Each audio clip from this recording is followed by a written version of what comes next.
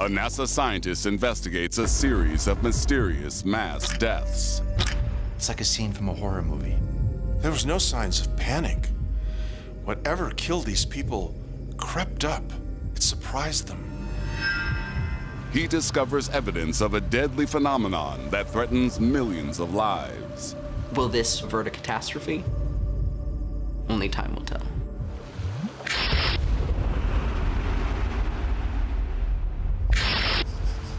August 21st, 1986, Cameroon. A farmer returning to his home on the shores of Lake Nyos makes a grim discovery. He enters the village, and he can tell immediately something is very, very wrong. The entire village is silent. It's like a scene from a horror movie. There are countless dead bodies strewn about. When government investigators arrive on the scene, they find hundreds of dead bodies and just 6 survivors. All told, once counted, the death toll reaches 1,800. Medical teams discover that many of the victims have strange burn marks on their skin. The corpses of thousands of animals also litter the countryside. People are asking, is this an act of terrorists? Is this biological warfare? The chilling incident becomes known as the Lake Nyos disaster. The pressure's on for investigators to figure out what's going on. People are demanding answers. Ex-NASA volcanologist and international disaster expert Haraldur Sigurdsson has a theory. 2 years earlier, he investigated a similar incident near Lake Monoun, just 60 miles to the south. I visited the site where the fatalities had been found.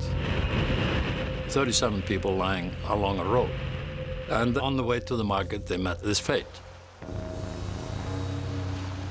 Just like the Lake Nyos incident, many of the dead displayed strange burn marks on their skin. The first step in Sigurdsson's investigation was to take samples of the lake for chemical analysis.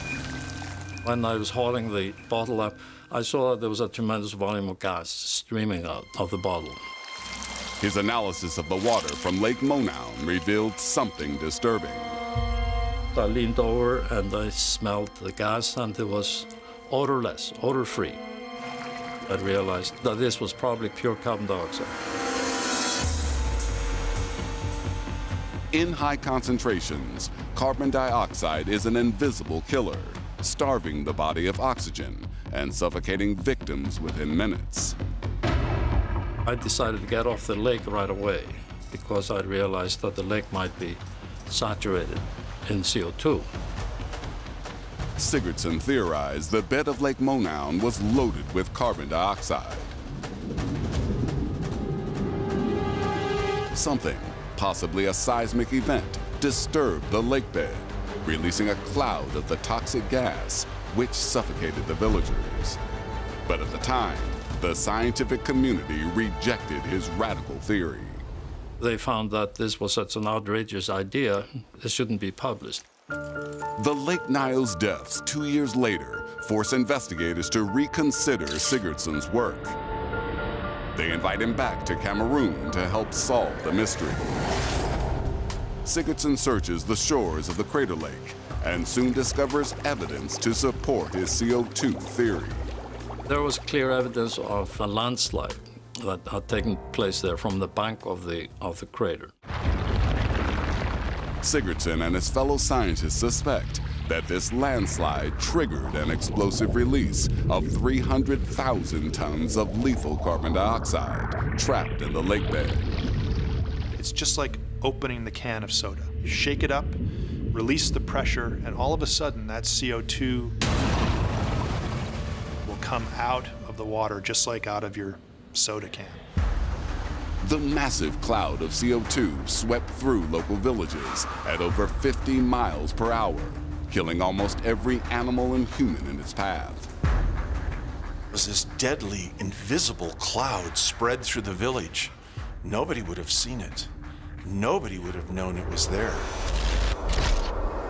Sigurdsson's theory also explains the burn marks on the victims' bodies. When you release a tremendous volume of gas from a high pressure to a low pressure, basically the result is refrigeration. You get a very cold cloud of gas. So the possibility exists that all of these lesions were, in fact, frostbite. Frostbite in Africa, amazing. Scientists fear that the killer lake phenomenon could soon strike again. NASA's Earth imaging satellites play a key role in efforts to prevent future catastrophes. NASA's MODIS instruments attached to the Terra and Aqua satellites are giving us unique insights into the mechanisms that can cause disasters like we've just seen. In 2016, MODIS data reveals something alarming in the waters of Lake Kivu in Central Africa.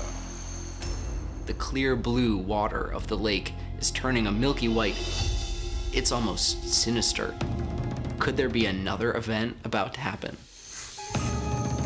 Scientists calculate that the lake holds 500 million tons of CO2, 800 times more than Lake Nyos. Kivu is potentially the perfect storm. Its dense population means that millions of lives could be at risk.